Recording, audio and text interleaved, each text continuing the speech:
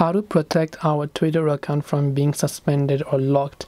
You can protect your Twitter account from being suspended or locked by following simple terms and conditions from Twitter. You can adhere to Twitter's rules, familiarize yourself with the terms and service. You can also secure your account. You can use a strong, unique password, enable two-factor authentication or 2FA for an extra layer of security. You can avoid suspicious activity and refrain from engaging in behavior that could be flagged as spam or bot-like, such as mass following or unfollowing, posting repetitive content, or sending excessive DMs. You can also keep your account active, regularly log in and use your account to tweet, retweet, or like posts. Inactive accounts are more likely to be targeted by spammers. You can also choose to report violations.